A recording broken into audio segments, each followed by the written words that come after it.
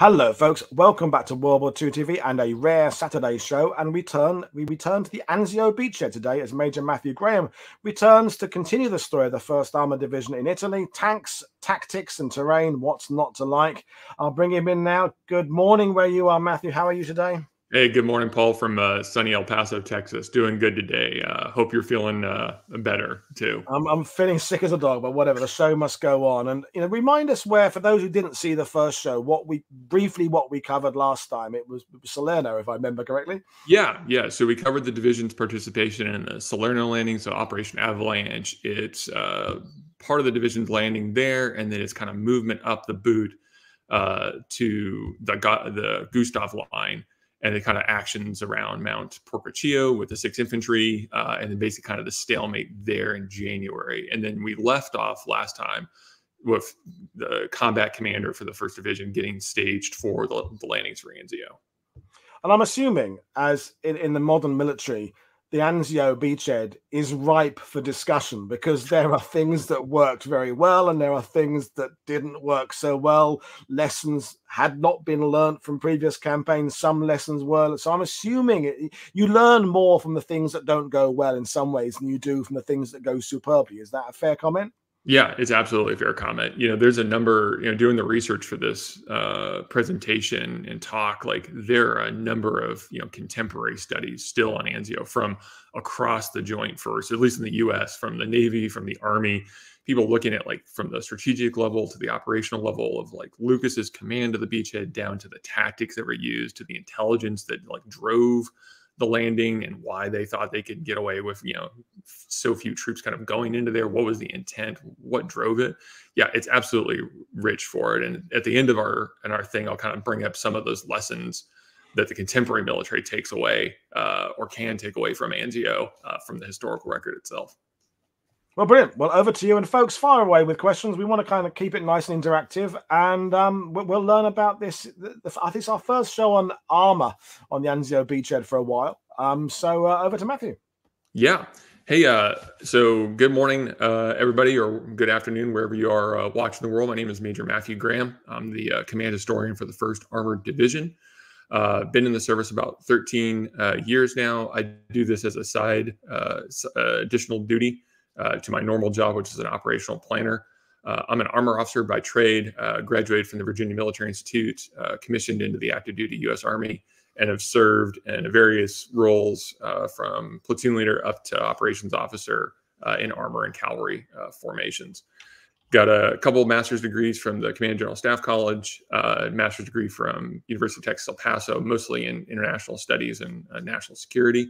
And then I do this as a hobby because I did one of my master's thesis on tanks in the surf. So tanks and amphibious operations is kind of like right up my my wheelhouse. That's me. And so before we go any further, let me just put the disclaimer out. Anything that is present in the slides or that we talk about in the conversation are my opinions alone. Any errors are mine. And any of those expressed opinions don't necessarily represent the opinions of the United States Army, the DoD, or any other entity of the federal government. So with that, let's move on. All right, so here's kind of the general agenda that we're going to look at. Introduction, we're going to look at the preparations for Anzio, kind of what drove it from the operational and strategic level, and then go into the landings themselves, where 1AD or 1st Armored Division comes into the beachhead, what that looks like at the initial attempt to expand the beachhead on January 30th, and that's the attack kind of up the Alban Road towards the Colli della Zalia, or the Alban Hills, as I'll refer to them from now on because my Italian is terrible. Life in the beachhead and the stalemate, and then towards the breakout on the 23rd, Operation Buffalo. And then we kind of close out with lessons learned, both at the time historical, and then like what the contemporary military can kind of take away from this.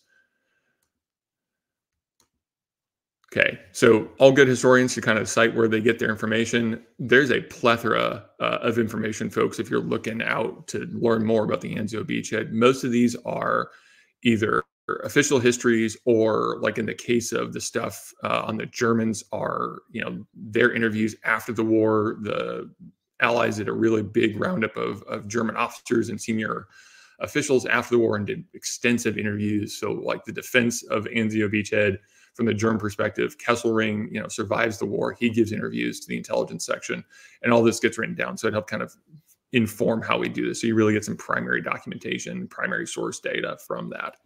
There's also a lot of great information based coming out of the armor school in the 1940s, guys who were at Anzio that go back, they commissioned, went to the war, and then came back and needed to do the professional development, and then they wrote their monographs or their class papers on the actions of these units in the beachhead. Okay, so let's start off with where we're sitting. Like we talked in the introduction, so 1st Armored Division lands at Salerno in 43. They move up the Italian boot. They're mostly in reserve. There are some actions, particularly with the armored infantry elements. 6th Armored Infantry Regiment, goes and does the attack under Task Force Allen at Mount Porchia, just south of the Gustav Line, to try and open up the Leary Valley. But essentially, the 5th Army gets stalemated along the Gustav Line, just outside of Monte Cassino.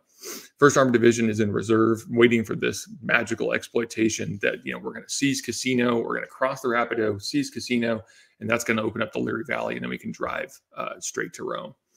Well, as that stalemate sets in the winter of 43 going into 44, the strategy looks to shift and open up that, that line of defense by flanking it from the sea. And that's where Operation Shingle or Anzio comes into, kind of reemerges from this idea. It had originally been an idea by Churchill and the British to conduct amphibious landings. It kind of got scrapped in late 40 or early 43, and it comes back to life here due to the stalemate. But specific to the 1st Armored Division, you can see the commanding general, Ernest Hammond. He takes over the division in Tunisia after the failures at Kasserine, and he leads the division all the way through into the basically north of Rome. And then he gets tasked to go lead the 2nd Armored Division in Normandy. But combat soldier through and through, old cavalryman. Basically, he's called the other Patton in some literature. Very aggressive, very aggressive commander, indoctrinated in the ways of like armored mobile warfare. You see the command structure there. By this time, the division's sitting at about 14,000. It's one of 3 heavy armored divisions in the Army, which means it's got about 263 tanks divided into 2 combat commands. One on the left, Combat Command A, is commanded by a colonel. You can see his name up there, Colonel Lambert. And then Combat Command B, commanded by Brigadier General Frank Allen, where you get the Task Force Allen name from. Interesting command dynamics in the 1st Armored Division. Hammond later writes in his autobiography, which you can find in the source data there, that he can't stand Allen. He thinks he's an incompetent commander. He doesn't like him. And so, but he likes and trusts Lambert. He's very competent, very much like Harmon. And so when Anzio comes up, you'll see one of the combat commands go, not just based on logistics, but also probably a little bit of leadership. And so you can see how personalities can matter and affect how we do operations.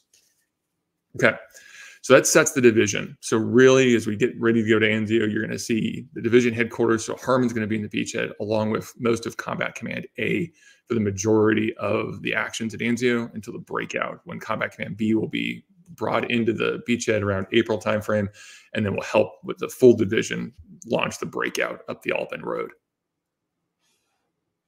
Okay, so preparations for Anzio.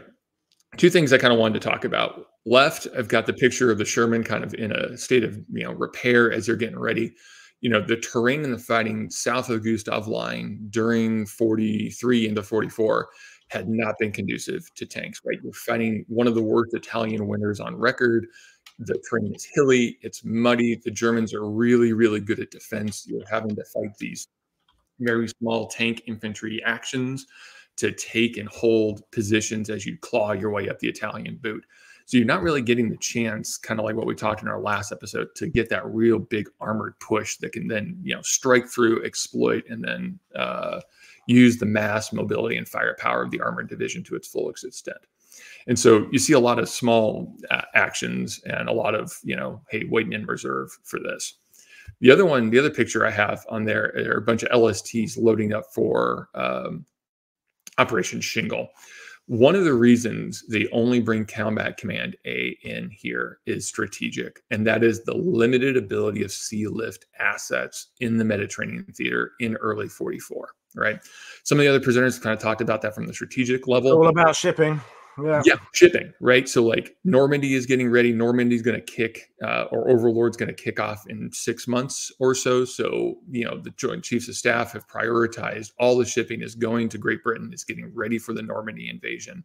And so they've got limited stuff there in the Med. Churchill essentially directs, in order to make Operation Shingle happen, you know, the temporary assignment of LSTs to accomplish essentially the first sea lift, like the first lift of troops onto the beachhead. And then that same transport group will then have to, you know, return back to Naples, load up again, and then go forward back to Anzio to bring in, you know, the reinforcements, which in this case will be Combat Command A, the 1st Armored Division, and then I think the 45th Infantry Division for that. And so when we talk about the landings, well, some of the issue you see is, well, why didn't you just bring more? Why didn't you have armor there on the beach? And you do. You have the attached tank battalions to 3rd Infantry Division and a couple of the other infantry divisions, but you don't have that hitting power of the full combat command for an armored division.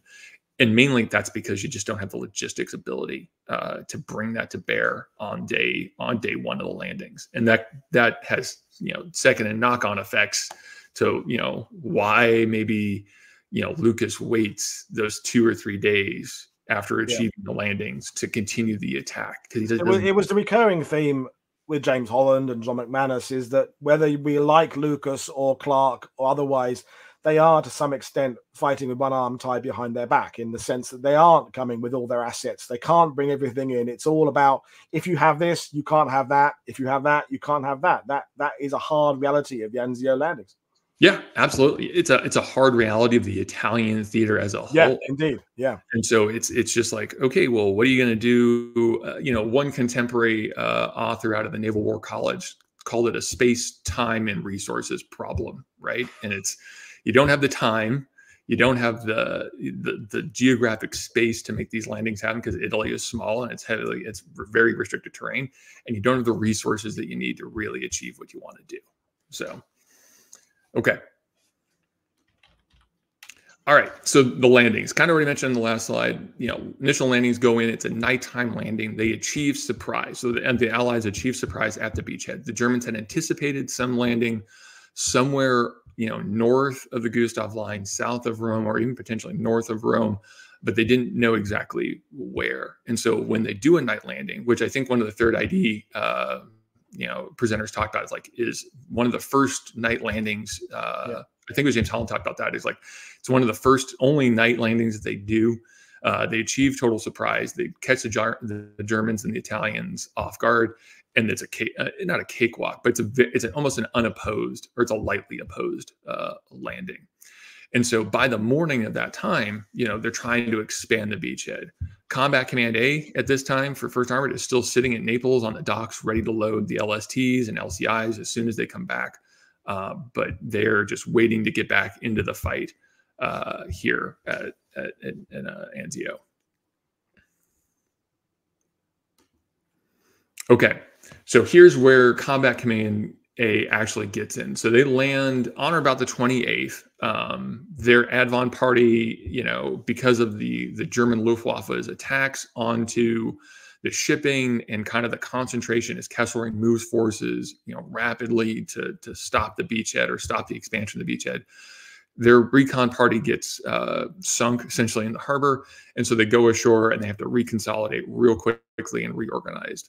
That doesn't really happen until the 29th. And then on the 29th, you know, Bravo Company, 81st Recon and Lead, 2 companies of the 1st Armored Regiment, and then 1st Battalion of 6th Armored Infantry, and then an FA battalion support attack along. You can kind of see it in the middle there along the railroad, this old railroad bank that kind of bisects the Anzio beachhead from your northwest to what would be your southeast. Kind of orient on the terrain here for the audience.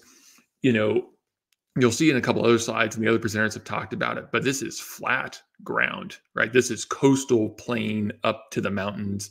The Alban Hills are, you know, up in the northwest corner there, and there's only a few passable roads throughout the Anzio beachhead, which really highlights this challenge of intelligence that the 1st AD and 6th Corps run into, is they think this ground is flat, and ergo it's flat, i.e. means it's good for tanks, But when they get there, it is muddy. It is ridden with, it's interridden with swamps in the south end, but like small canals and ravines that are like 50 foot deep that basically act as like natural tank ditches. And so the armor and the heavy elements essentially are canalized onto the few improved and unimproved roads in the area. Harmon in his autobiography talks about like, okay, he sees those roads, he sees this like unused railroad track is the kind of the key. If he can get his armor onto that and use that as an avenue of approach, he can get around the main like temporary German defenses that reconnaissance has told him are north of both Capolia and Cisterna, and then he can hit them. Well, again, intelligence is wrong, and most of those German defenses are in front or integrated with those towns. Understanding that the terrain is going to canalize those armored movements along it. So you can kind of see Combat Command A there just south, just the north of the overpass to the northwest of it. You see the arrow. Its job during this moment in the fight on the 29th is to support the 1st British Division, which is driving up the Albany Road. Combat Command A is going to come along on the flank and essentially outflank and encircle those German positions defending what it would be the factory or Aparilia and the Albany Road as it moves up towards the Albany Hills and the high ground to the north. So we've got a question from Michael watching. Yeah. How do they ensure security during the landings and the post-landing staging of assets, as well as the integrity of their supply lines? And his follow-up to that was in terms of defending the beachhead and the gains made, as well as staged assets. Because the stick that people beat Lucas is that too cautious, but you have to consider the potential of counterattacks. You have to consider defending the beachhead before you move on, and the balance of all that. So have you got it may be something you're going to cover in the conclusions later on, but that general first 24 hours, 48-hour period, what's your kind of understanding of that balance between moving on and keeping what you've got? Yeah, so I think Lucas is a little cautious. Martin Blumsom talks about his in his Command Decisions book. He's very critical of how cautious Lucas is. And on the conclusion slide, Kesselring's chief of staff will essentially say like, hey, we were completely taken by surprise by the landings. So like they achieved surprise and shock. The Allies achieved surprise and shock on the Germans.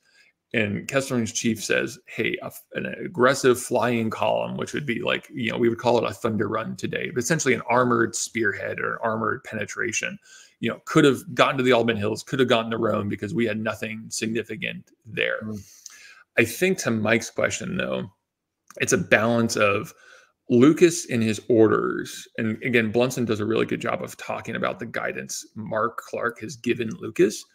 And he's like, hey, man, don't stick your neck out. He's like, Clark says, I did it at Salerno and I got in trouble for it.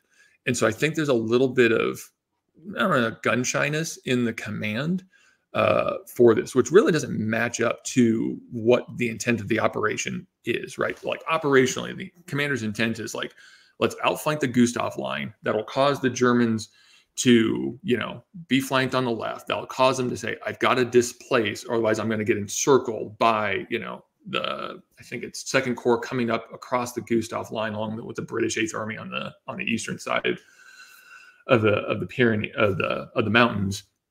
And that's gonna open up the front again, right? But then we don't pair this with this idea of very aggressive action. In any amphibious operation, consolidation of the beachhead is absolutely critical. You've got to build up combat power there in order to strike out. The question is, what is the amount of combat power and how do you balance that against your tempo of operations, right? And we talked about tempo in the last video, but I think it's all important. It's like, when do you know you have the initiative and when do you know, hey, I'm going to assume a lot of risk as a commander to continue my operational tempo, to continue to drive, to keep the enemy on his heels.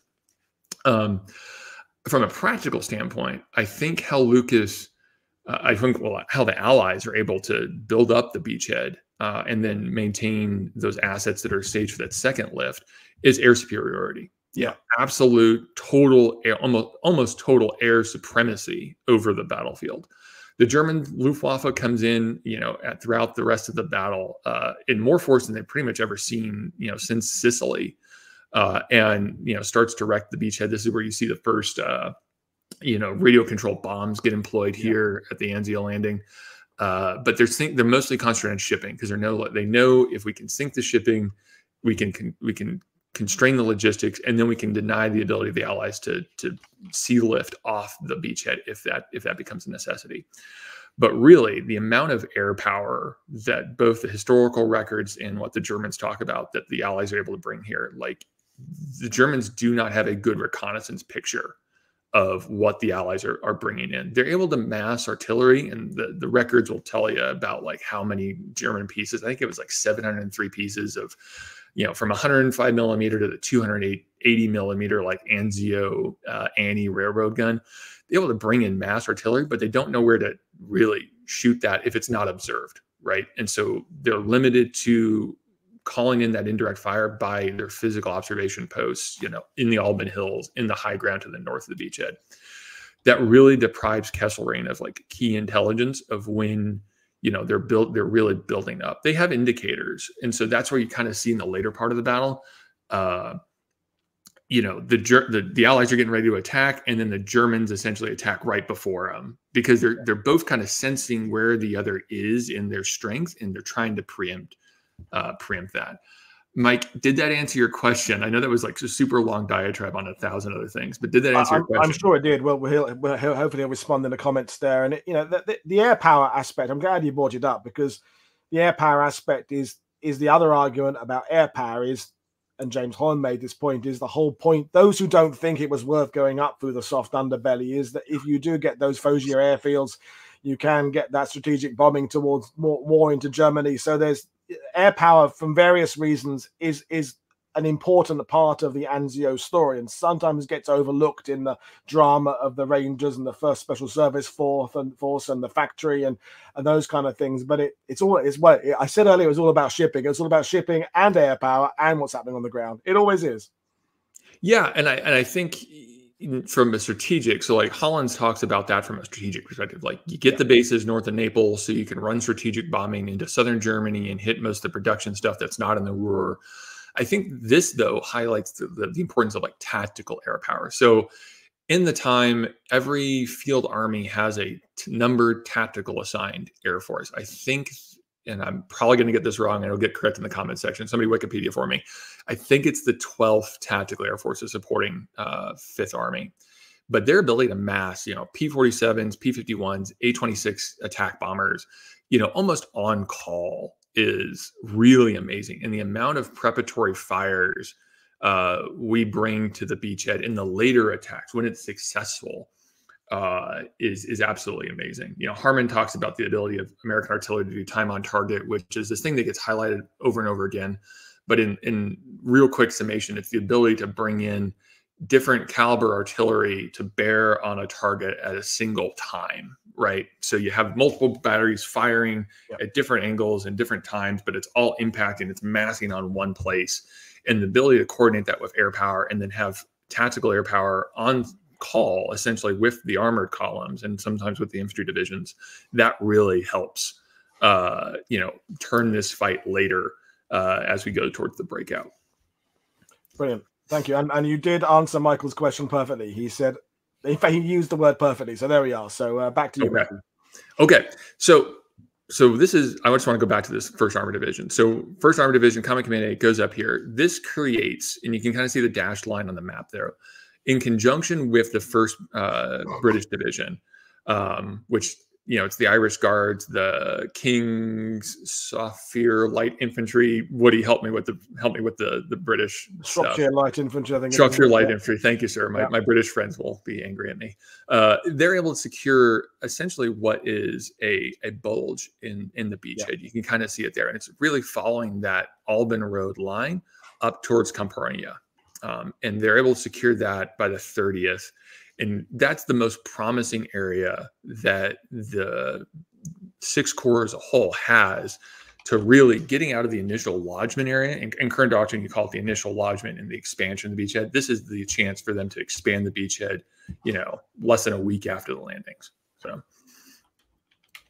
okay. So we kind of talked that a little bit. So 31st. So after that that attack goes in. Combat Command A, as it rolls up the bowling alley or that abandoned railroad line, runs into three major things that we'll talk about in another slide, but you see it here first: mines, mud, and artillery, right? Mm-hmm. All the flat ground basically means as you attack from the south, and you can see it on the topographical lines of this map, the Germans are defending from either covered and concealed positions or strong points made out of these Italian stone farmhouses. And these things are basically bunkers, right? It takes concentrated fire from artillery or direct fire from the Sherman tanks or light tanks or self-propelled guns to destroy these emplacements as they move up. And the second problem that I kind of talked about in the last one was the ability to maneuver off of the ground. The intelligence has said, hey, this ground is great for tanks. Really, it's not. They're stuck on the roads and they're stuck on these unimproved trails. And every time they try and get off of it, they get stuck in the mud. Again, Harmon talks about the division, on this attack, sending up, a company of tanks, and 3 of the tanks get stuck, and he wants to extract them. So he sends another company up there and they all get stuck or blown up. And it's like, man, it is just not great ground for tanking, so to speak, here in February of 44 at the Anzio beachhead. So plan changes. New plan now is, first British division has had some success driving up towards Capolia and the railroad junction there, along with the Albany Road linkages up to the north. So now the thing is, first British division is going to attack to seize Ocastralia. Again, apologize for my Italian pronunciations. And then first Armored Regiment of the 1AD is going to follow on, is going to conduct a forward passage alliance through them to exploit their penetration of the German defenses. That occurs, but essentially they culminate. They offensively culminate at Capolia. They run into much stronger German defenses. I already kind of mentioned the Germans are defending forward of those lines, forward of the Cisterna and forward of Capolia, along that line, and where intelligence had thought they'd been behind it. And because of that, the offensive runs out of steam, before it can achieve its objective. And so we eventually culminate there. And culmination is a military term to say, hey, you've lost basically the ability to continue the operation as you intended. So if you're on the attack, culmination is you can't continue the attack. You have to transition to the defense or to some other part or withdraw, because you can't continue to do what you're trying to do. And that's based on combat power, logistics, casualties, any number of things. In this case, it's combat power and casualties. It's combat power. They're taking more casualties than they anticipated, and they're not getting the breakthrough, and night is coming. And this is an interesting doctrinal thing. So I found this in my original research for my tanks and amphibious operations. I was curious, why these tanks, in a couple of other battles in World War II, like in the Luzon campaign, or the Lady campaign, excuse me, these armored columns would go forward, they would penetrate, a defense somewhere, and then they would be like, okay, we don't have infantry support, we're going to withdraw back and bivouac before nightfall. And I was like, well, why are they withdrawing at night? That doesn't make any freaking sense to me as a modern military guy. I'd be like, hold what you got, just circle up the tanks and defend your perimeter. Don't give up ground you've already paid for. Well, doctrinally, basically the doctrine at the time told armored commanders, you cannot defend your position at night. You must have infantry support. You must withdraw to a bivouac area, before nightfall. Tanks can't do it at night. You're too easily infiltrated. And so you see this again of how doctrine is influencing battlefields for the negative, because, hey, if we had just continued the attack after night, perhaps we would have gotten, Capolia. We would have broken the German defenses or found a way to, outflank them. But nope, nightfall comes, tanks got to go. Tanks got to go back home and do recovery and maintenance. It's just really interesting to me. But that's a random sidebar. Anyways. But just come on that subject, because you're talking about fighting alongside the British infantry. So Ian is asking, was the first AD used to working with British infantry, and vice versa, was British infantry used to working with American armor? Yeah, they were. So again, Harmon talks about it they had worked together in North Africa a little bit during the Tunisian campaign, particularly when they go into Bizerti. They hadn't worked together in Sicily. They'd worked together kind of in the Salerno campaign, but not as much as they did in North Africa. And so yes and no to that. For the British standpoint, they're using all the same equipment. They're, common language, common radio. So they understand how to use it. Yeah. And then another question, just, you talked about the intelligence aspect, about the terrain and what have you. And Benjamin Allen is saying, it's a very good point. How can intelligence make such a huge mistake? It's Italy. We aren't talking about the relatively unknown Pacific here. And when you think about the fact in the Pacific, we're already by 1944, we're starting to employ the Alamo Scouts. We're sending recon to islands, things like that. And this is remote Pacific islands. How could we basically fuck up so badly, given that we've already been in Italy for months already? It's not the failure to understand the terrain and the canalization and the dikes and the swamps. Is it inexcusable?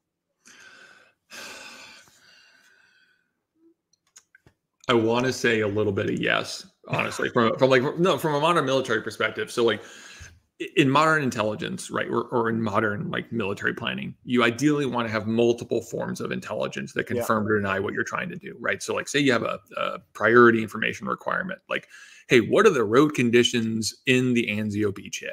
Right? Like what is the terrain like in the Anzio beachhead? Well, ideally you would have, aerial reconnaissance, and they would take pictures, and then you would have people that are specially trained to figure out like, oh yeah, well that is actually a drainage ditch. It's like 50 feet wide, and it's soft ground. And then ideally, let's take it for World War II or continuing the story, like you would ideally say, okay, that's interesting, but let's confirm that. So let's send in some special operators, let's send in some SF guys, or, we have I was going to just jump in there. Yeah. It's not like this beachhead doesn't have lots of those specialists. You've got British commandos, you've got American Airborne, you've got the 1st Special Service Force, you've got the Ranger battalions there. You've got specialist forces who are good at doing that infiltration recon out on the ground in small groups thing. They're in that's the one asset I would say you have in massive strength in the Anzio beachhead. Yes, maybe you haven't got enough armor, maybe there isn't enough artillery yet, but you absolutely do have a lot of specialist forces. So why couldn't they have broken up the Ranger battalions and put a few companies in as scouts ahead of the 1st Armored? I mean, you'll tell me no, it doesn't work like that, Woody. That's not how the army works. But that's me asking. No, it's a valid question, Woody. I think so. It's a compromise, right? So commanders are always in charge of risk and resources and priorities. I think Lucas and 5th Corps and Mark as an overall prioritized the element of surprise over anything, and so they assumed risk by only having limited forms of intelligence. By that, i.e., to the gentleman's question, like aerial reconnaissance of the beaches, like aerial photography. They looked at the roads, they looked at them, said, okay, we think this is good. But in order to achieve surprise, you don't want to put in those recon forces, right? You don't want to send a platoon of Rangers to Anzio or Natuna, because heaven forbid they get compromised or captured. Then the Germans are going to know, oh, hey, something's up. Right. And you see this in Normandy, right? The raids on Calais, the cross-channel stuff.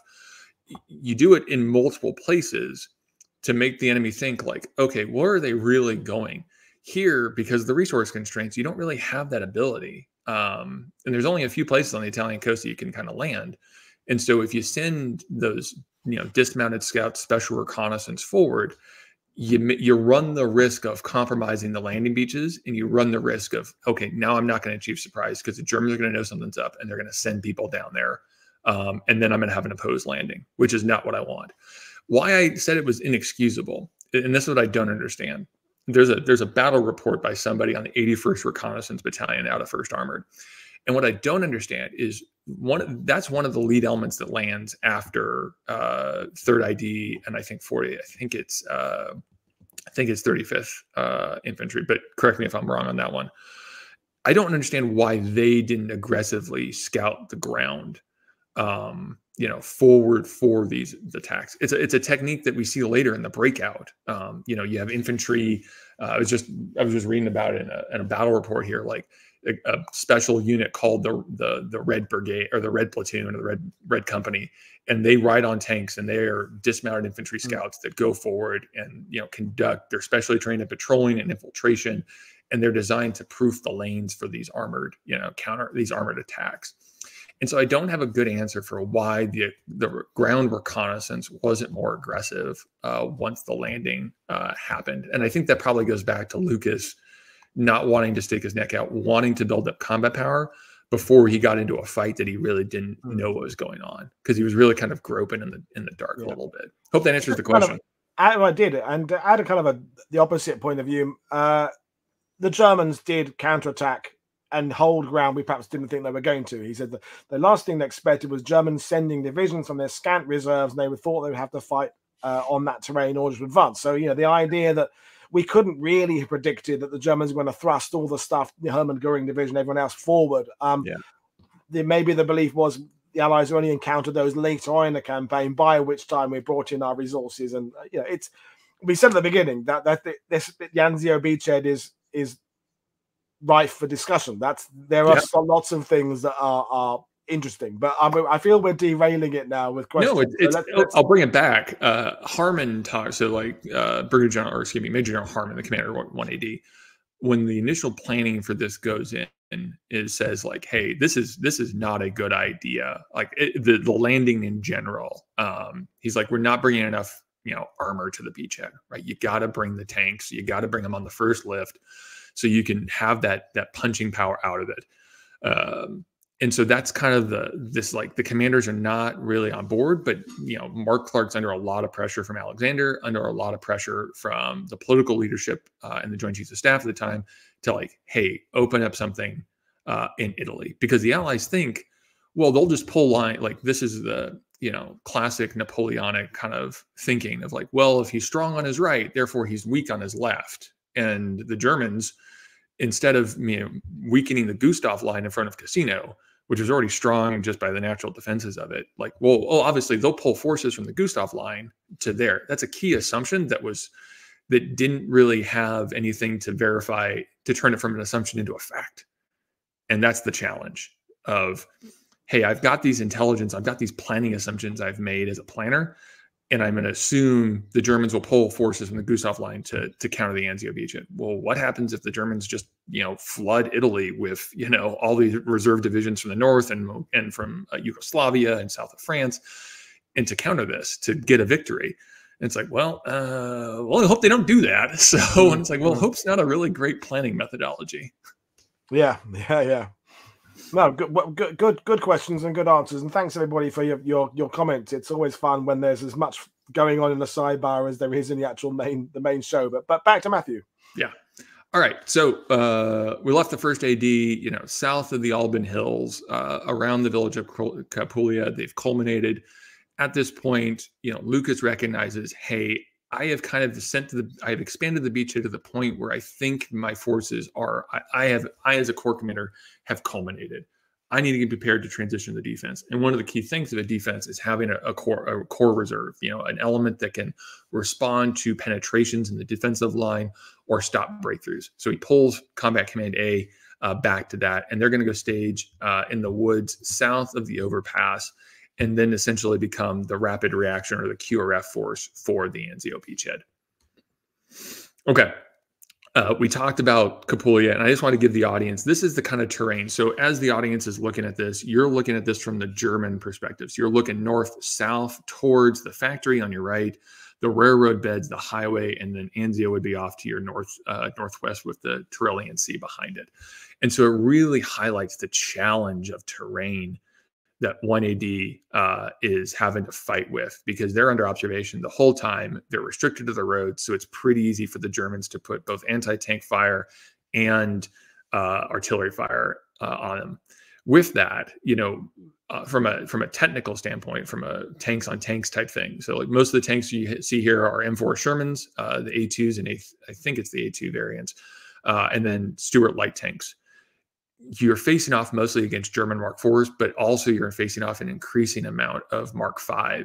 So Tigers and Panther tanks you're facing here. So you've got the long barrel 88 millimeter guns, which, given this terrain, right, that's a really great field of fire for something with the reach and power of an 88 millimeter, both in the Tiger and the Panther holes. So, okay.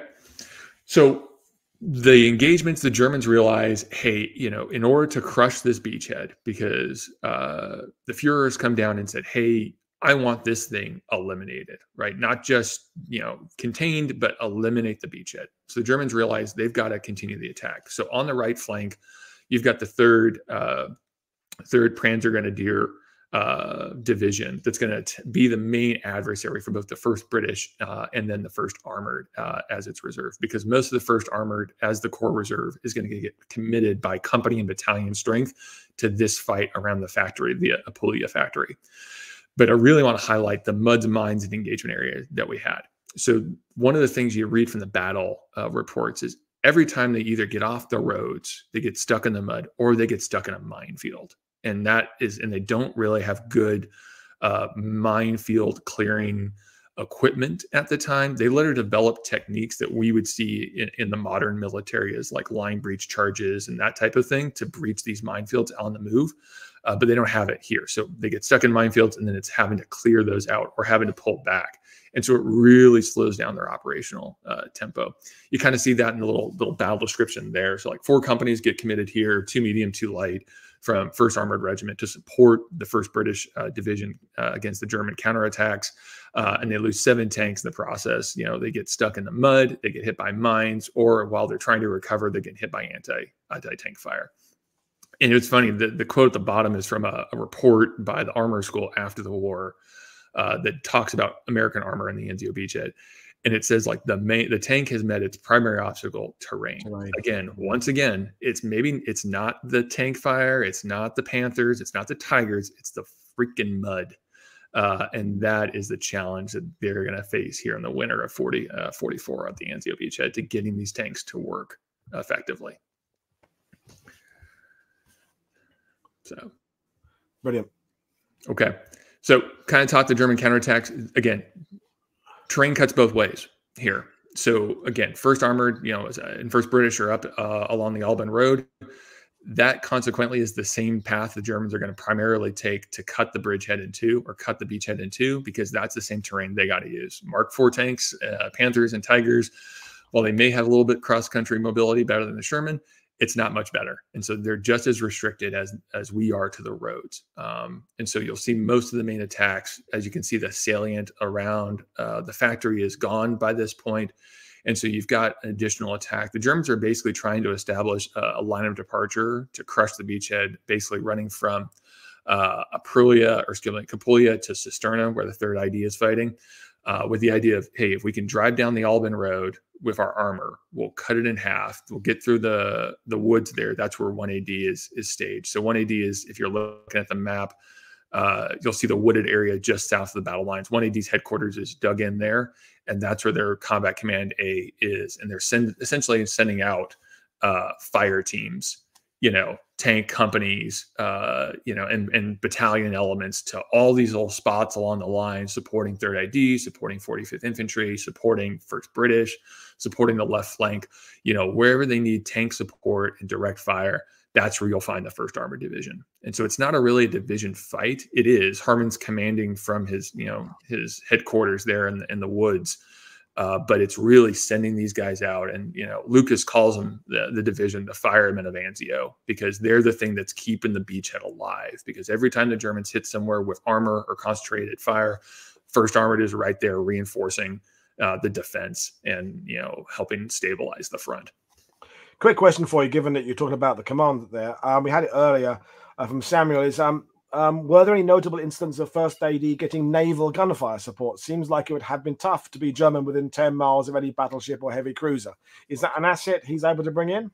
So at least on the initial landings, he's got a pretty substantial task force. I think I've got a book here that kind of lists it out. Hold on real quick here. No problem. It's all good. I'll get you what was actually in the supporting force. And folks, don't forget to click like and subscribe while we're waiting for Matthew there. And we've got more shows coming your way too. Monday, we've got a Myths show with Dan Ellin about where the RAF Bomber Command, the real Masters of the Air. That'll stir the pigeons up. But back to Matthew now.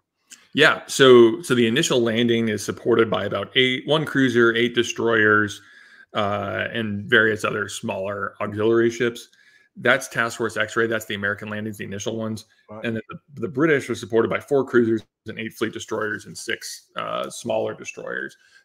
To the gentleman's question, I don't know how long those guys stayed around. I don't know if, because at this point we're talking, 3 weeks into the landing. We're in early February by this point.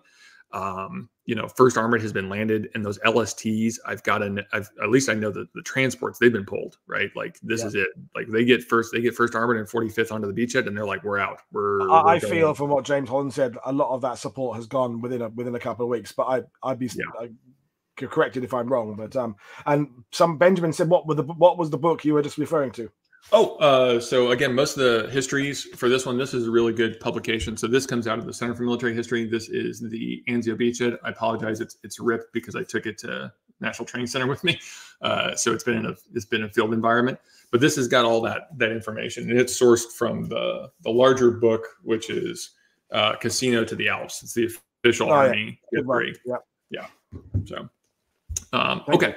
Yeah, no problem. And so firemen of Anzio, this is what First Armored is doing. They're acting as the cure for the beachhead, keeping the beachhead alive at this point. All right, that kind of continues. The 2 pictures on your right-hand side kind of show what the First Armored's engaged with. So in addition to that mobile striking force to counterattack that I showed you, they're also set in these essentially bunker positions where they'll have an old farmhouse like you see on the top right picture. They'll bring a Sherman in there, and it'll have a set field of fire, and it'll stay there essentially as a bunker. Like the crews will switch out. Harmon talks about it. It's like the crews switch out, but the tank stays because it's covering a certain sector, supporting an entrenched infantry company or battalion on the line. The same thing below. You see M10 tank destroyer kind of dug in, doing the same thing. The other interesting part here that First AD ends up doing is like one of their battalions in the 1st Regiment ends up being essentially artillery. So I mentioned like earlier in the talk, the Germans' weight of artillery by just caliber is heavier than ours. We have more artillery, but we have a shortage of shells. Going back to the gentleman's question about like, hey, where are those support assets going? And once they get the combat command ashore, those LSTs go. And so you're keeping the beachhead alive, but just enough to keep it alive. You're not really bringing in these like mass stockpiles of equipment yet, at least not in March. You'll see it later in April when we get ready for the breakout. But at this time, it's just keep the troops alive, keep them feeded with the stuff they need. And so they end up putting like wood planks underneath some of these M4 Shermans to see you do indirect fires. I mean, you see this in contemporary battlefields in Eastern Europe as well now, where you'll have tanks that are like, okay, well, it's not really being used as a tank, so let's use it as an artillery piece. Not the most effective way, but hey, you do what you can. A gun is a gun is a gun. Yeah, gun's a gun to gun, right? And it's a 75 millimeter, but it does something. So, okay. So this is kind of the station, 1st Armored Division, again, staged out of the woods there. You see on your just below that dip in the Allied line, and they're continuing to reinforce and support those infantry companies as the core or those infantry divisions as the core reserve throughout this time period. Okay, that goes on from March into April. In April, the decision's made, hey, the weather is improving. We're going to launch Operation Diadem, which is the 5th Army's concerted attack along the Gustav line to finally take Casino, open up the Leary Valley, and join 2 Corps and 6 Corps together, like link the beachhead to the rest of the army. In support of that, Combat Command A, which has been operating south of Casino, kind of doing the same thing in support of the infantry elements trying to cross the Rapido and support the operation south of Monte Cassino and in the town, they get sea lifted into the beachhead. And so now Harmon has got his full division here in the Anzio Beach, and he brings another, Lucas ends up bringing another infantry division as well. But for the 1st Armored, you've got both Combat Command A and B now here in the Anzio beachhead. And the plan that's developed for the breakhead or for the breakout is called Operation Buffalo. The key to this is the weather, really, the weather and the terrain. And so the ground is starting to dry out in early May. So trafficability is massively improving In addition, now you're getting more resources as the Army has said, we're going to break out of Anzio because we've got to do something. We can't just continue to allow us to sit here in a stalemate that has happened over the last kind of 2 months. We've got to get going. So Operation Buffalo is the core plan, and First Armored is going to be in basically a two-pronged attack with 3rd ID. They're going to attack simultaneously both up the Alban Road and into Cisterna. They're going to seize that main avenue approach that links Cisterna and Capalia, and that's going to be, I think it's Highway 7. That's going to be the main route that they're now going to use to try and trap the German 10th Army between 2 Corps and 5th Army in the south on the Gustav Line and this, envelopment that's coming out of the Anzio beachhead. That's the idea, at least. So part of that is we've got to break out. So Combat Command A is over on the left flank right here. You'll see it kind of left driving up towards the factory and then up Highway 7. Combat Command B on their right flank, and to their right flank is a 3rd ID. This is a little controversial because doctrinally, Harmon argues for no, 3rd ID should lead the attack across the front, or at least 2 infantry divisions should lead the attack across the front, and then 1st ID follows in support and exploits the breakthrough. You shouldn't use a tank force for a breakthrough. Truscott, Lucas Truscott, the former 3rd ID commander, who has now taken command of 6th Corps from Lucas after Lucas has been relieved of command, says, I acknowledge that. Yeah, I acknowledge that, Harmon. Like, I get it. However, this is what we're going to do. And him and Harmon are very similar in aggressive personality, very aggressive commanders, both of them. One, obviously, Truscott's an infantryman by trade. Harmon is a cavalryman, so different perspectives on that, but still very aggressive commanders both. So now he's got 3rd ID there and 1st ID, and they're going to drive through. And this is where I want to drive down to the kind of the tactical level real quick. This is where 1 AD receives one of its Medal of Honors for World War II. And that on the right, that's First Lieutenant Charles W. Fowler, 191st Tank Battalion. He earns the Medal of Honor essentially by single-handedly leading a tank infantry company attack through like a minefield. He finds a platoon of infantry that's stuck there when his tanks come up. He dismounts, he grabs them, he leads them, himself through the minefield, demining this minefield, like clearing a path by himself by picking up landmines and moving them out of the way so he can get this platoon through. Once that's through, he returns back through that minefield, gets his tanks, does the same thing with the tanks again, like clears these mines himself, gets his tanks up, and drives this company into the attack. Germans counterattack, the infantry fall back, his tank gets hit. He is, wounded in the process of trying to save his tank crew's life. His tank is basically the last one left on the battlefield. He's providing supporting fire, directing it while providing first aid to his crew. And eventually just the weight of fire overwhelms him. He's got to withdraw back. And he unfortunately, dies 2 or 3 days later from his wounds. But then he's posthumously awarded the Medal of Honor. And I highlight Fowler, not just because he's a Medal of Honor winner, but that is the type of fighting that you see throughout Operation Buffalo. Is this, the Germans have heavily mined their defenses all along the front. So when we're trying to break through, you've got to clear these minefields somehow. Some of the battle reports talk about, they develop these things called snakes, which we today would call essentially like line charges, these Mikliks that go through, are placed in the minefield and then detonate and clear the mines by explosive charge, opening up a breach for the armor to come through. They develop different little things. They develop attachments to the tanks to deal with the mud so they can maneuver off the roads. All these little, like, really cool little interventions that soldiers develop on the baseline to make sure this attack is successful. So, and do you think that if this action is typified for these incredible moments of individual bravery across the armor and the infantry, is some of that born out of the frustration that they have been weeks in the beachhead dying just to artillery fire? So you might as well die doing something proactive and aggressive. Is it sort of born out of a bit of frustration as well? I think a little bit of it is. Yeah, absolutely. Most of these guys have been fighting in the beachhead, at least Combat Command A. He's been doing this thing for now going on 5 months. Harmon talks about it, and it's a little bit of braggadocious on the American part, just because, you know, we're all cowboys at heart. Of, you know, we attack, right? That's what Americans do. Like, we don't like to do defense. Like, the fundamental part of our doctrine is offense is a decisive form of warfare. That's what doctrinally we say. We'll have that discussion later at the close. But yeah, I think a little bit it is, hey, let's go do this thing.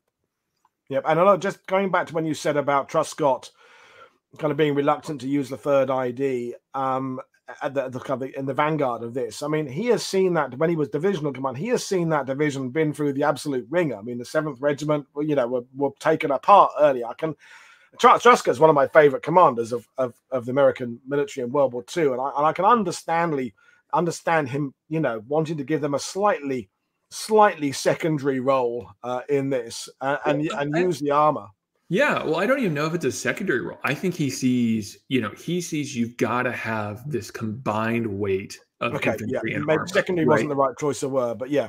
Yeah. So I don't think he's gun shy with their ID. I think he's like, we've got to give a real heavy punch along the road. Yeah. And the best divisions to do that are 3rd ID, my old division, and my armored division, the 1st Armored. And if I can do that, I'm going to break the German line. As soon as I break the German line, like, it's broken field run into the Alban Hills. Yeah. No, thank you. Okay. I know we're getting close on time. So yeah, but we're loving it. We don't care.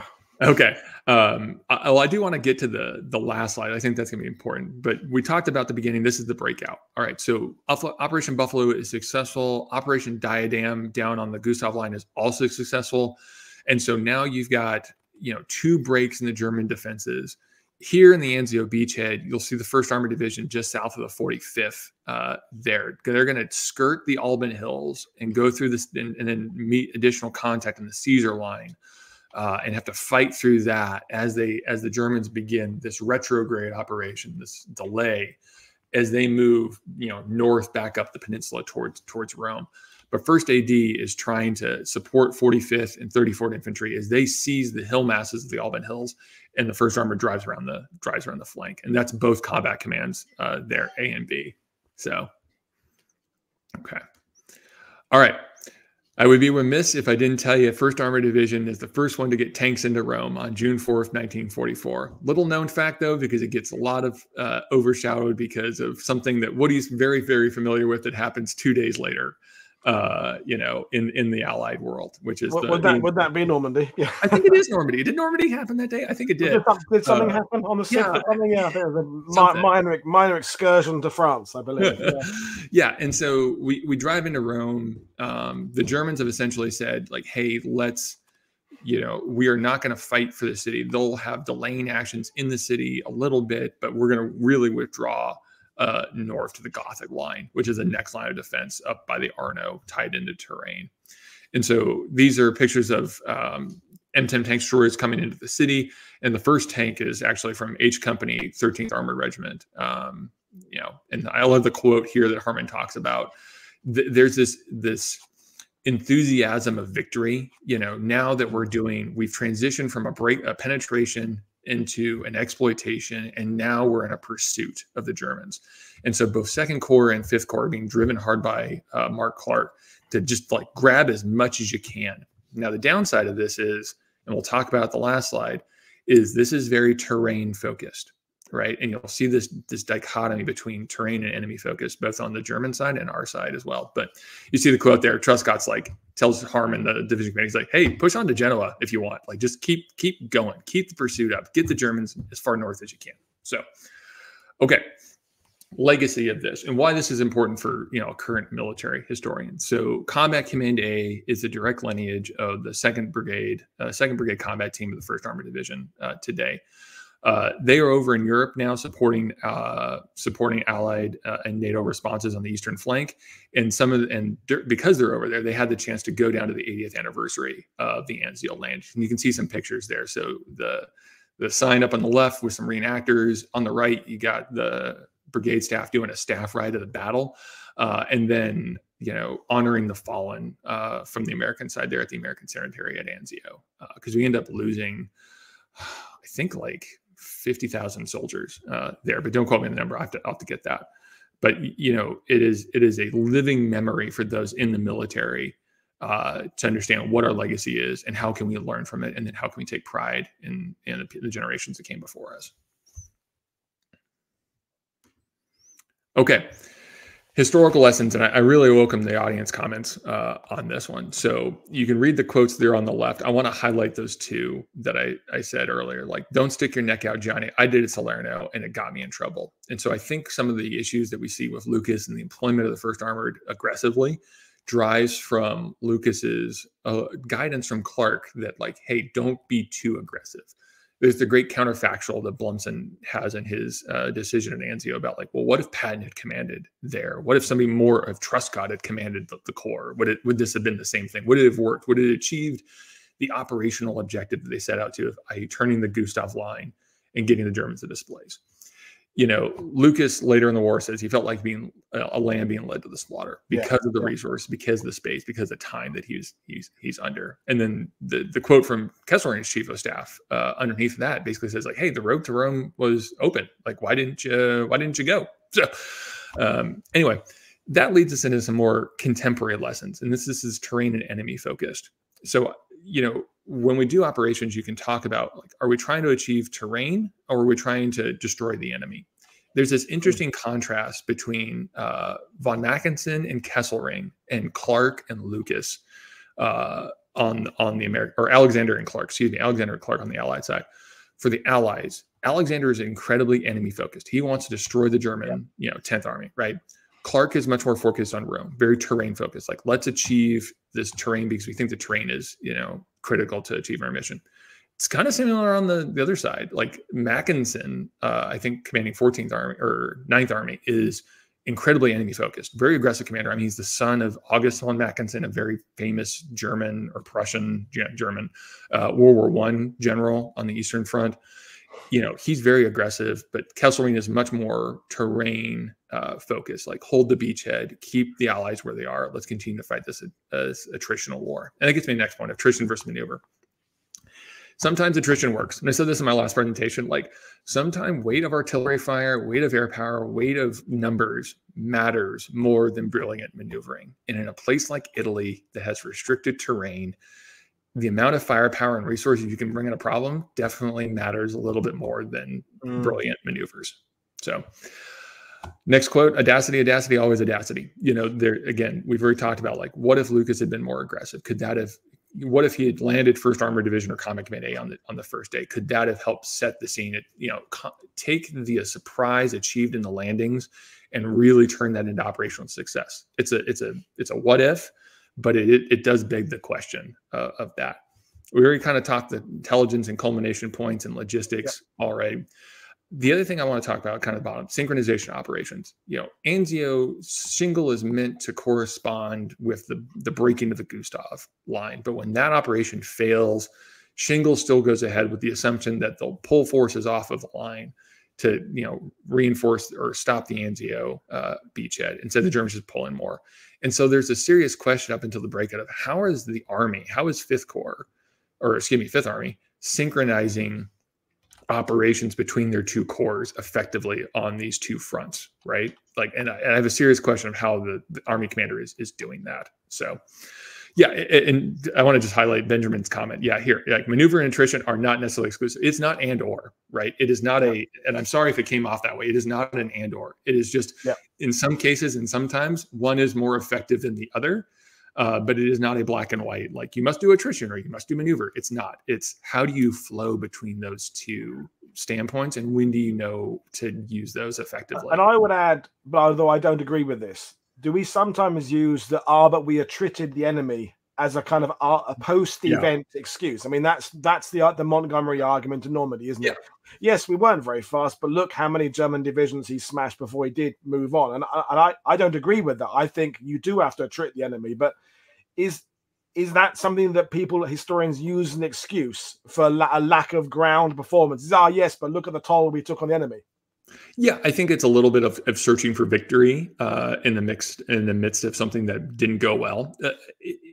There's a real question of how do you measure the success of an operation, right? fundamentally, did you achieve the thing you wanted to do? Well, Yeah. Anzio fundamentally wanted to turn the Gustav line, right? Get the Germans to, conduct an envelopment to cause the Germans to displace from defenses along the Gustav line by outflanking them. Did Anzio achieve that? No. However, did we, pull in German reinforcements from Yugoslavia and southern France and north? And yes, we did that, but that wasn't the operational intent. Can we say that's a good thing? Yeah. But the operation also didn't achieve the thing you wanted it to actually do. And so, yeah, I tend to agree with you, Woody. I think our official histories are a little kinder when we say, oh, well, yeah, we pulled a lot of German forces off of stuff.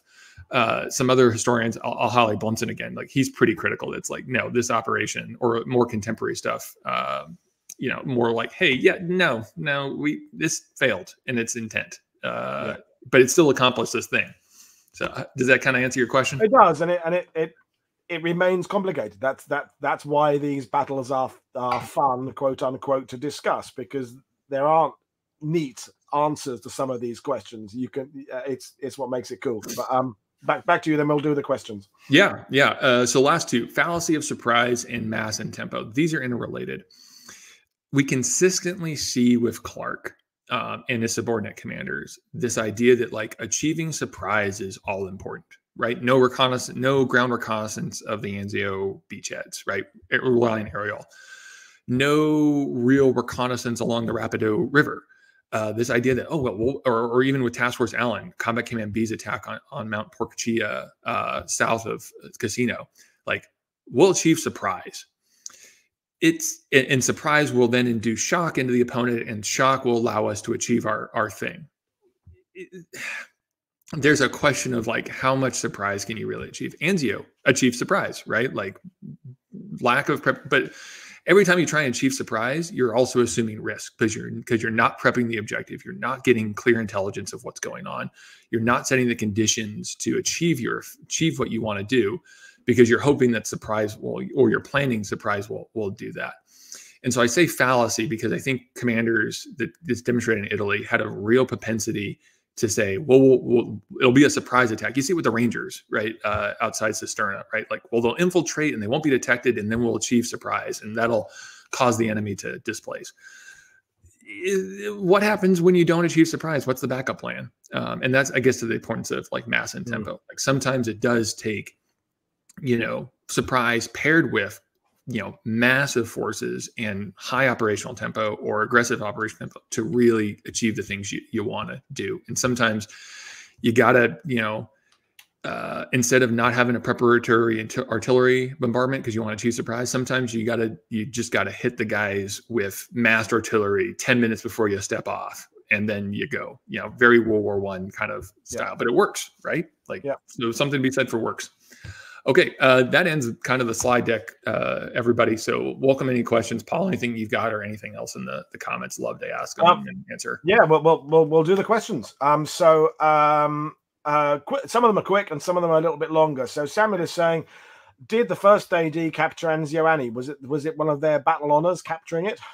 Oh, there's a great picture of them on Anzio Annie, but I'm not entirely sure if they actually if it was 180 that captured the gun. I would have to think though. I'm gonna take that as a question and come back to that one. Come back that. Well played for not just immediately claiming it. Given that that's yes, it was us. It was definitely us. Well balanced.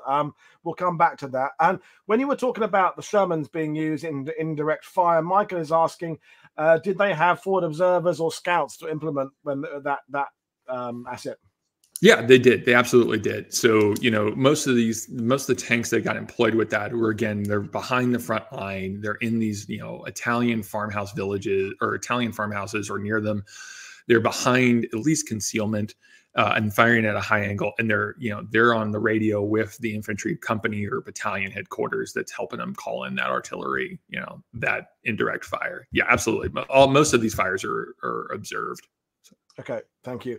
And then I'm going to reword Peter's question slightly differently. You were talking about the difficulty we're dealing with minefields, and it's fair to say that, or is it fair to say that Italy didn't get the gadgets that Normandy got? All the stuff that they're kind of building as a force, the the funnies that the British use and the flail tanks and all that generally is all that Gucci kit, as we would say in England, being reserved for Normandy. And Italy is just, well, we've got this old stuff, it'll do. Yeah, I think it absolutely is. I didn't see anything in at least the after action reports that would, specify they got, some of that Gucci kit, the Hobart's funnies, the specific like mine clearing and breaching vehicles that Normandy gets. I think there's two reasons for that. One, resourcing to the Italian theater is low, right? So First Armored essentially got reorganized in Tunisia, and then what it gets in Italy is what it's got. Two, the Allies are continually learning lessons. And I talked about this in my last video, but the Allies have a really robust lessons learned practice where they're learning from each of these operations. And in this one, they really learn the importance of mine clearing and, the need for that stuff. And they kind of already knew it from the Dieppe raids earlier and, other actions. But like the German employment of minefields really ups the ante in Italy, and they learn from this. And they're like, okay, well, hey, we got to develop specialty tech because Normandy's the big show, so to speak, and it's got to go, and we can't run into these things. For what 1AD does, they develop those like organic stuff, much like you see in Normandy with the hedgerow busters that the guys like weld on the front of the tanks. Soldiers are incredibly, innovative. They will innovate because their lives depend on it. And so they develop the things like the line breaching charges, the snakes, the larger platforms that put on their treads so they can go cross country in this muddy terrain. And they develop it, but it's nothing standardized, nothing like top down like the Hobart's funnies are. Well, it's a good point because we had Arthur Glaxon on a couple of years ago talking about the Canadian armor and how they specifically devised in Italy what I'm going to call the triage system for the recovery of tank hulls on the battlefield. That immediate assessment where you look at a knocked out Sherman and say, can this be recovered? Is there anything off it we can salvage, repair others? And that initial assessment. And that was all developed into doctrine for Normandy from Italy. So you're absolutely right that Italy was a big training ground in terms of developing tactics and ideas to use elsewhere, but it doesn't make it very much fun for the guys actually in theater there. No, but a couple more questions.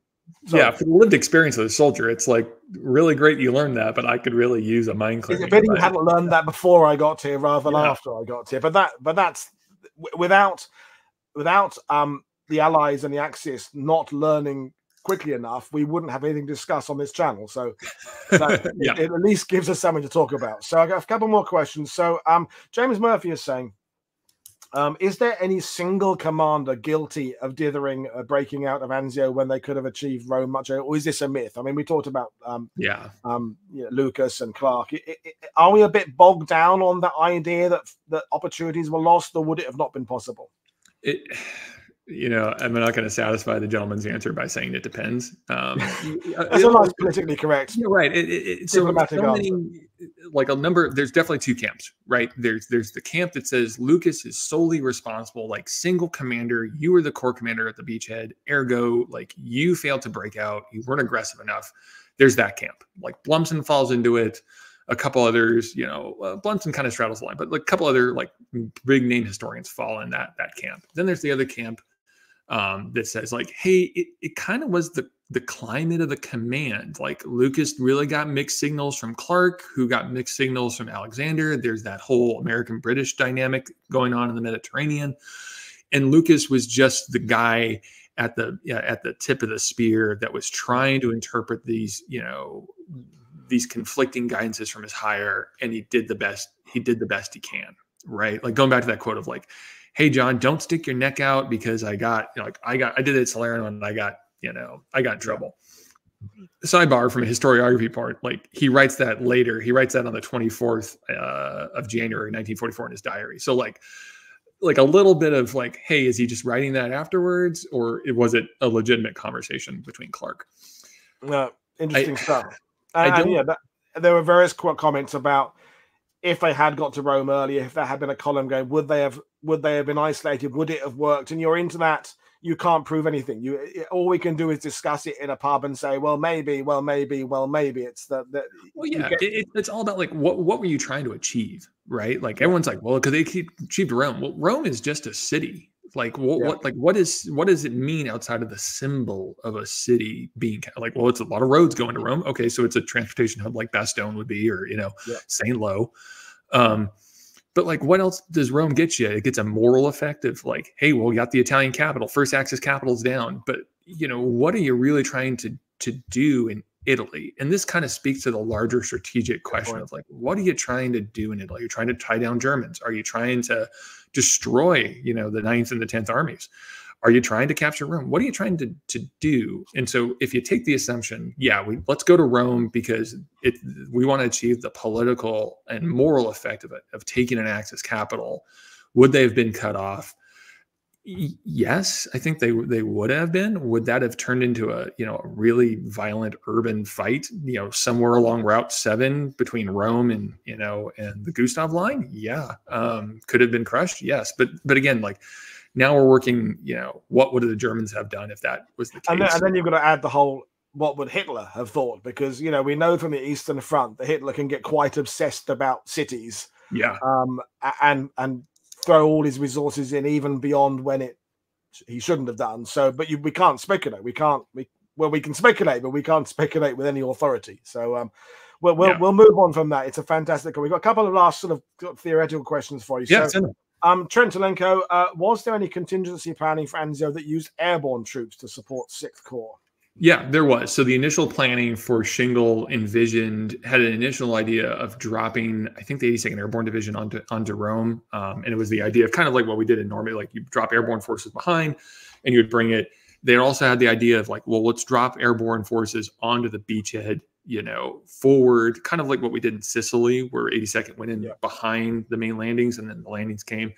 But again, they looked at transferred assets. They looked at the responsiveness of the Germans and they said like, hey, this isn't worth the squeeze because the risk to the airborne is like, the airborne's going to get decimated. Again, it's the same calculus you see at Normandy, but again, the risk versus reward calculus that a commander has to weigh, it's worth it in Normandy. And also, I think we're also adding the fact that we now know that the airborne jumps in Normandy went pretty well generally. The varsity was very, very good. Market Garden perhaps not so. Yeah. But after post Sicily, the airborne forces were a mixed bag. So the commanders aren't considering them as a necessary kind of game changer that we would airborne, send the airborne in. That's right. Modern post-war thinking of send in the airborne, they're fantastic. And I'm not saying the airborne weren't fantastic, but I'm saying that in 1943, early 44, they've got a bit of a it's not that the airborne soldiers aren't good.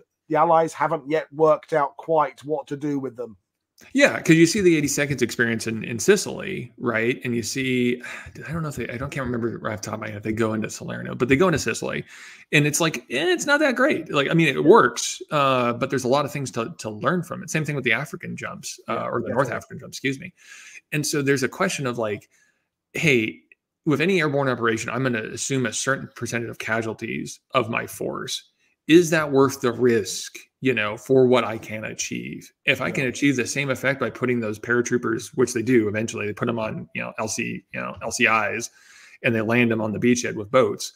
Can I achieve the same effect by another method of infiltration? Because ultimately, airborne, in addition to all the rah-rah, Siskumba stuff, and by the way, I'm not an airborne guy, I'm an air assault guy, so take that for a grain of salt. It's a way to get to the battlefield. Once they get to the battlefield, they are elite light infantry. And so how you get them to the battlefield is all about what effect you're trying to achieve. And again, we're building a force for Operation Overlord. And if they use airborne forces in Anzio and it all goes horribly wrong, you can't suddenly, go to Walmart and buy a new airborne division and bring it home with you. It's they take a long time to create. Yeah, Trent's got a good comment there or Mr. Tanako. Like, he's like, hey, an airborne unit on the Alban Hills would have been useful. I actually kind of tend to agree with that, particularly if you had put the armored division, if you'd put Combat Command A in lieu of one of those infantry divisions on the first lift. And then when you get to the beachhead, you've got that mobile striking power to really get out of the bridgehead and link it with those airborne forces. I think that would have been a really, if I'm doing Matt Graham's counterfactual like Anzio thing, I think that would have been a really good operational plan. But that's into the general thing that we're all very good. I mean, me and my mate Colin in Bayeux, when we're looking at the things, some of the things that went wrong in Normandy, we can easily cure it in the pub over a couple of pints of Guinness because we've got 80 years of historiography and information. We go, don't do that, do that. Make sure you go that way, not that way. Sorted. Another pint. It's easy. Morning quarterbacking, I suppose. But one last kind of interesting question I'd not thought about from Samuel. Has the presenter run into Allied plans to use mustard gas after landing at Anzio, thinking of the Bari Liberty ship sinking full of mustard gas? And yeah, has that come up in your research? No, I haven't seen that yet. Now, most of my research was focused at the division level and below for this presentation. And I think any employment of mustard gas would have been at least at the core, if not the strategic level, because of the implications from World War I, which I mean, it's one of those assets that we know the Allies knew they had it, and the Germans have it as well, and yeah, there's this collective idea. Yeah, it's a collective taboo, right? Of like, let's not cross that line. Like we're not going to do it first. You're not going to do it first. But if you do it first, then it's game on. Yeah, so it's that. And everybody carried gas masks till the right last. The Germans are still rolling out those fluted steel gas mask tube canisters right up the end of the war. The British, Americans, most GIs have thrown out the gas mask and are using it to keep bubble gum and cigarettes. But theoretically, everybody's still deploying with a gas mask defense right till the close of play. But that's another subject for the day. But we will leave things there because I'm about to cough my guts up. It's been fantastic talking to you, Matthew. I can't wait to come have you back again, and we can take on the next campaign if you want to. Yeah, whenever you've got anything involved in the 1st Armored Division, or you just want to take like a practitioner standpoint at a battle or anything like that, be happy to come on, Woody. And thanks for having me. And folks, thanks for the questions online. Really appreciate it. That's a great question today, folks. So, folks, I will see you all again on Monday. This is Paul Woodadge for World War II TV and Matthew Graham saying enjoy the rest of your Saturday. Cheers, everybody. Bye. Cheers.